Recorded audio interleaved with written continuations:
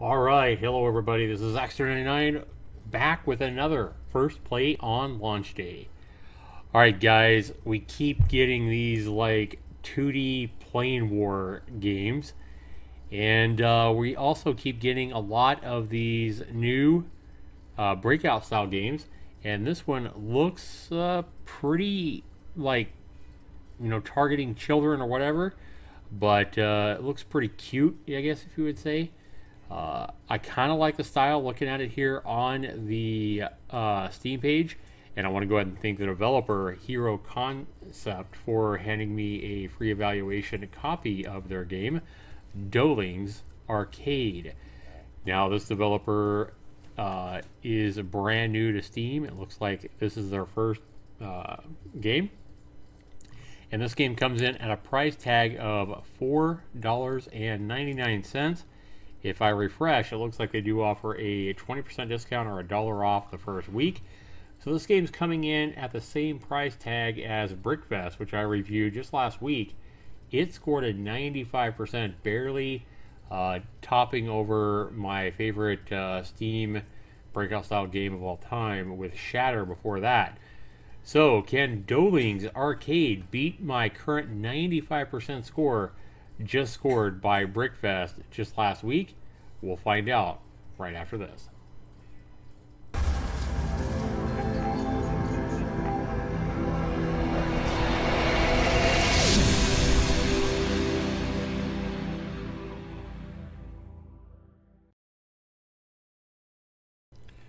Alright, welcome back everybody. Hero Concept introduction here. And we now have our game, Doughlings Arcade.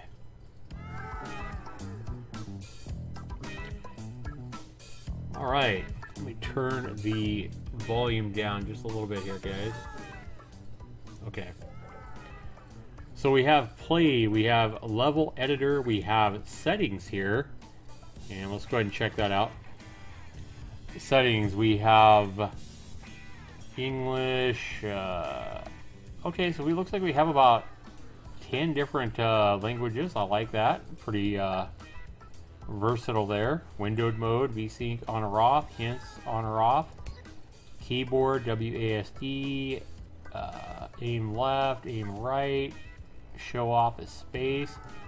Or it looks like we can do everything right here with the mouse. That's a lot of different options, or the controller as well. Mouse sensitivity. Throw is mouse 1, aim is mouse 2, or show off is both mouse buttons at the same time. You can also use a controller. And the credits, game design and artwork, it looks like about, oh wow, there's quite a few people involved in this. Playtesters. But as far as actually making the game, 1, 2, 3, 4, 5, 9, about a dozen people involved in making this game. That kind of surprises me. Alright, and we have a level editor as well. So if we look at that, you can go in and play somebody else's levels.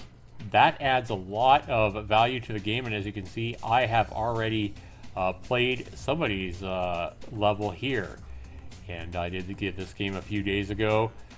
And you can also go into your favorites. You can search for a level. So if your friend buys the game and tells you, hey, I made a game called Zaxtor's a Poo-Poo Head, you can go in and search it up and find it that way. You can also look at the most liked level designs, play that. Or you could come in here, right here, and create your own level to have other people play. So that looks really, really cool, guys. You can do different themes. And you can, you know, place bricks and power-ups and everything right on the level wherever you want them, and test it yourself, save it, publish it, so other people can play it. That's pretty freaking cool to be able to get all that for under $5.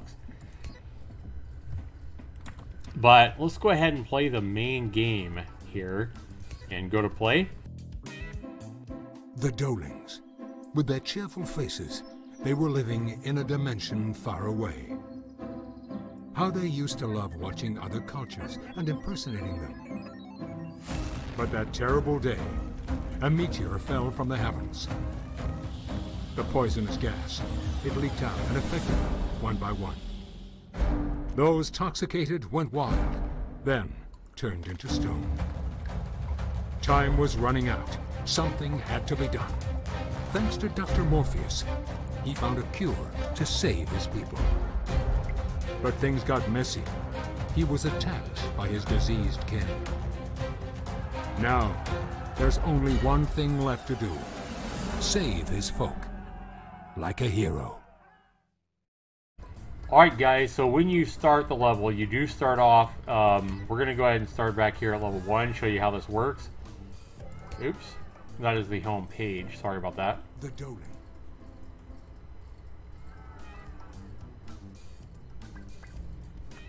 Start here back at level 1 and show you how the game plays out.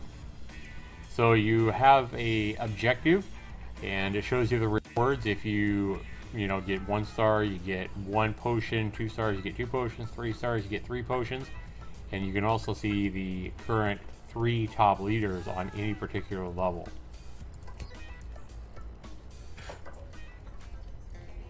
So here you go, guys. I've already played this game a little bit, like I said. Hit those Doughlings to heal them and earn points. Do combo hits to earn even more points. So, hit more than 1 brick, if you would, every time you hit the ball. Collect stars for better rewards and lives for extra lives. And stay away from the falling targets to avoid any point loss or slowdown. So pretty easy. You start with this guy down here. All your friends or other creatures have been turned into stone, and you've got to try to rescue them by using this ball to do just that. So you can aim with the left mouse button. You can throw with the left mouse button, throw the ball. You can aim by hitting right mouse button. It actually went automatically because I took too much time. But if you hit the right mouse button before you launch the ball, it will change you so you're throwing the ball at the opposite angle, whatever you have. So you catch these thumbs ups, try to get the stars if you can. And then when you get the show up button, you can hit both mouse buttons at the same time and do a color ball attack. And notice how when the ball, whoa, watch all that. Notice how when the ball hits these things, they turn a different color, and eventually they will turn peach or back like they should, just like you. So you got to try to progress them back to their normal colors so they can be rescued. Notice that guy just turned back to peach complected, and he was saved after that.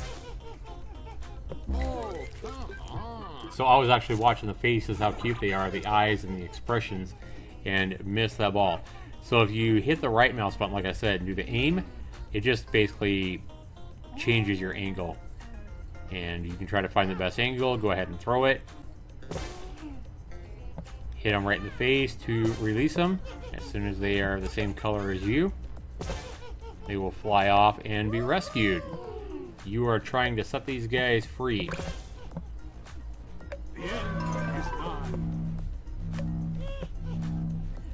Trying to keep that ball alive without touching those faces when they drop. Now we have a timer at the very top.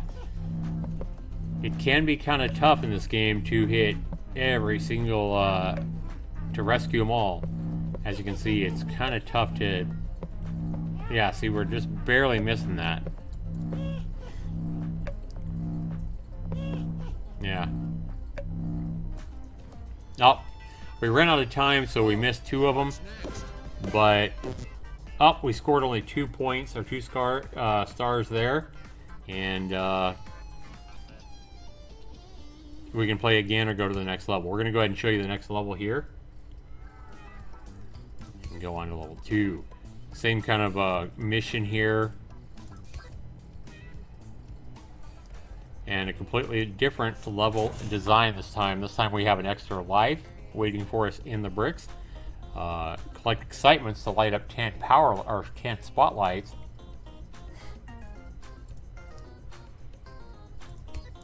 And press the show off button to activate the color ball.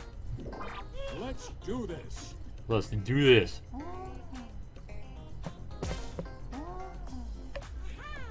There's number one.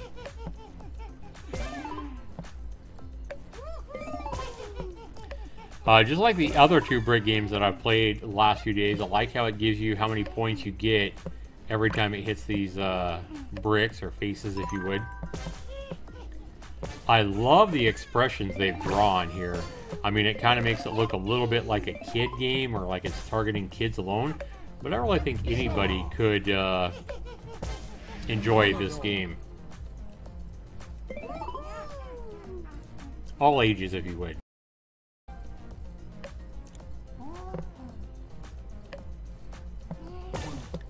Whack.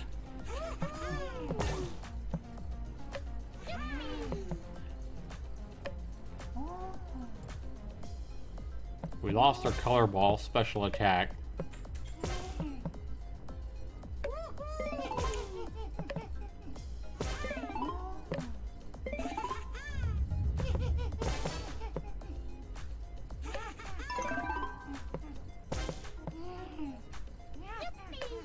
Yippee!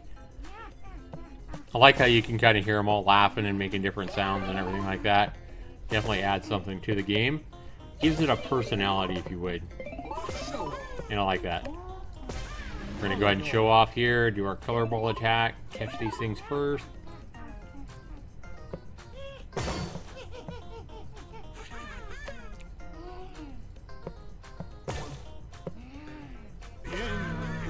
Oh, wow.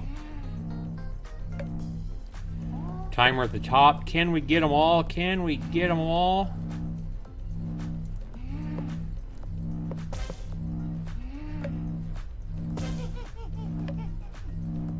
Look at their facial expressions. That's so funny.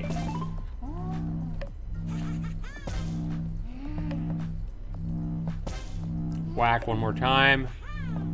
Oh, no, we got two left. Oh, we're almost out of time though. We're gonna leave two just like we did last time. Because getting these angles is not easy. Not bad, not bad.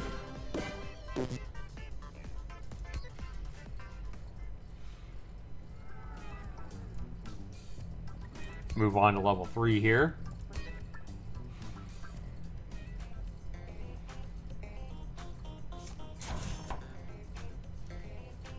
Keep an eye on the progress bar at the top to get ready for new targets from above. Okay. Let's do this. Let's do this. Look at the yellow ones. They look all like depressed or whatever. The blue ones are all kind of smiley, kind of a smart-ass smile.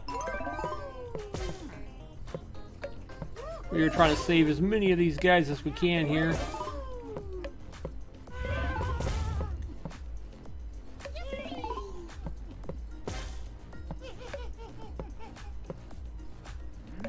Yeah, I think if you have kids and your kids have never played a brick wall game, this would be the one game to buy.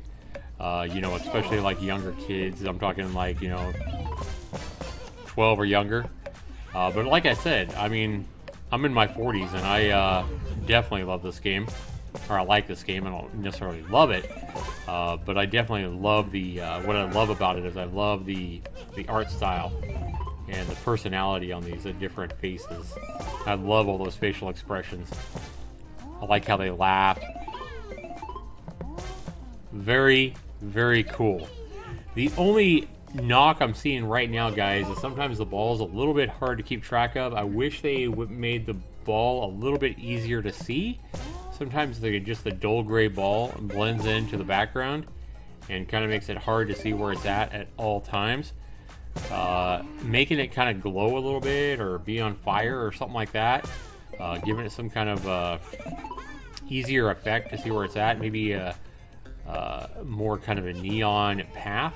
I don't know. I think just making the ball glow would help a lot. I like the trail as they have it right now. The end is nigh.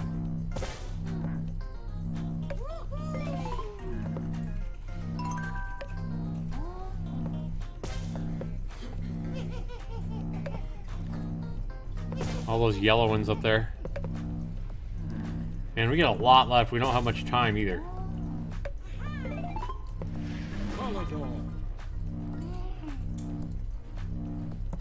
Forgot we had a color ball we could use here.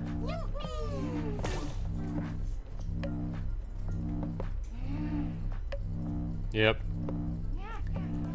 Well, we messed that one up. We didn't do that good. We had, what, 7 of them left?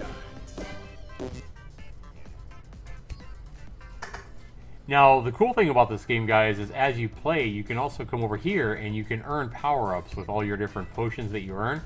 So, for example, you can see that you can extend your color ball, level 2. You can also come down here and you can select different things like that, like increase the morph duration of smash. So you have all these different power-ups. You can do a gunner, and this persona will be unlocked later, where you can obviously fire and shoot the bricks or shoot the people to free them.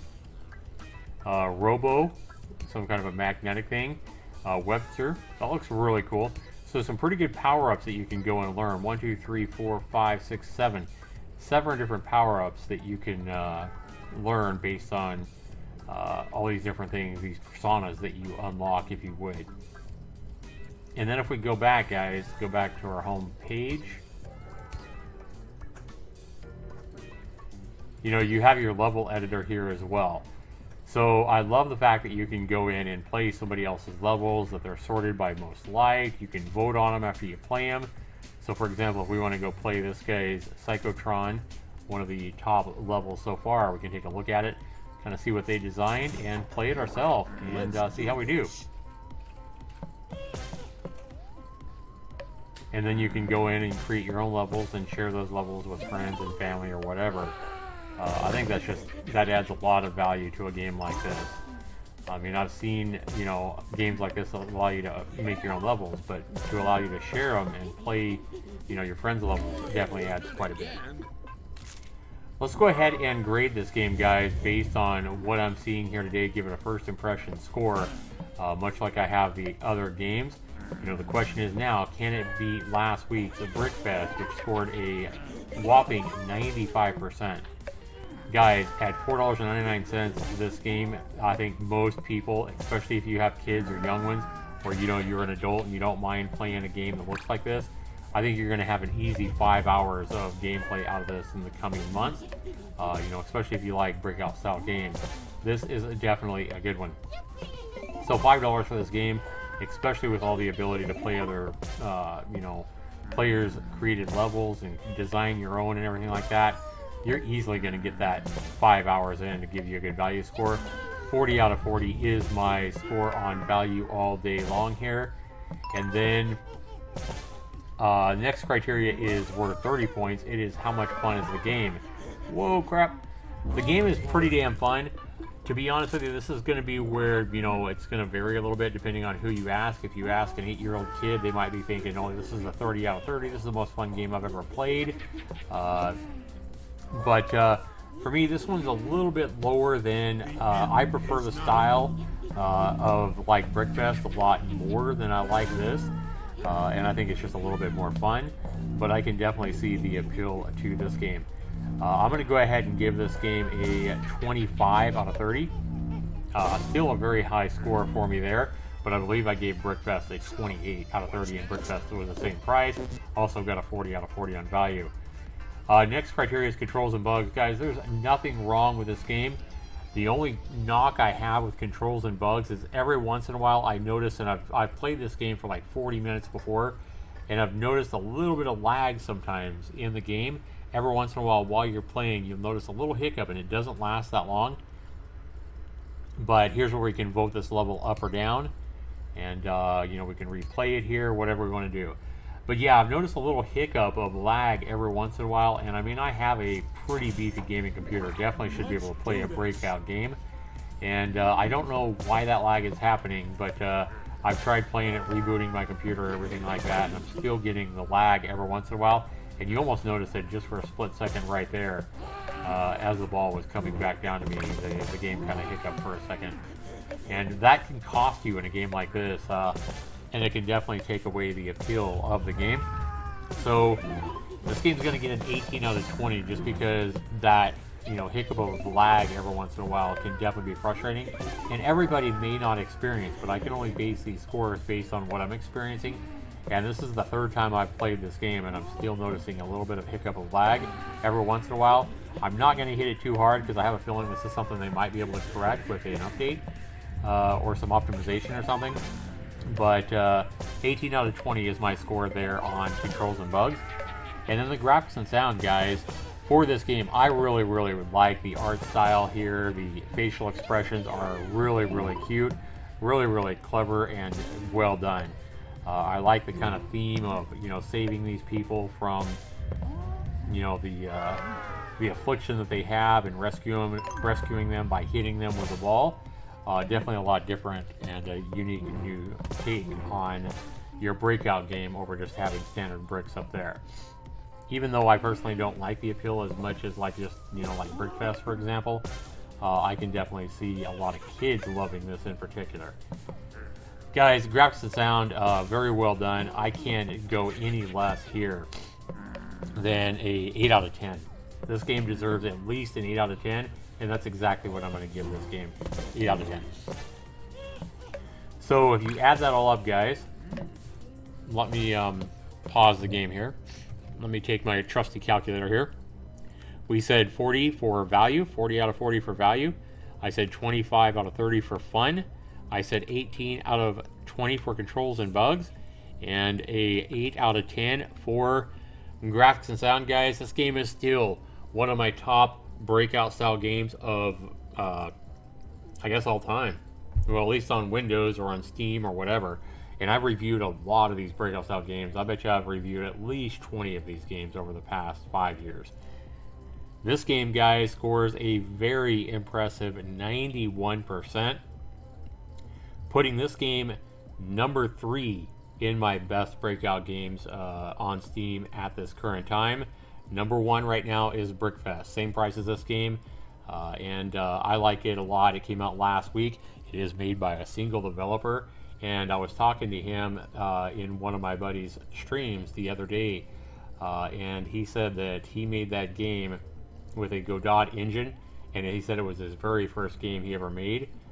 And that to me is just amazing and super impressive that somebody made Brickfest their very first game without any kind of game development experience before.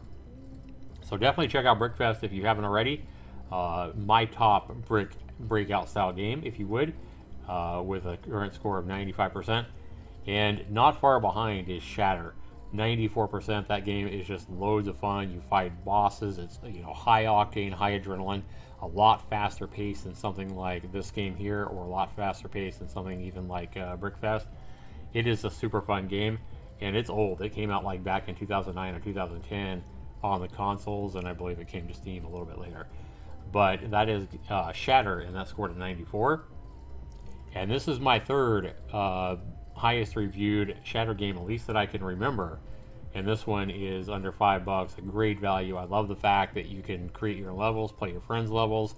That definitely adds something to the game. In fact, guys, I'm going to go ahead and give this game 2 extra points because they do have that ability to create your levels, play your friends' own levels, all that good stuff.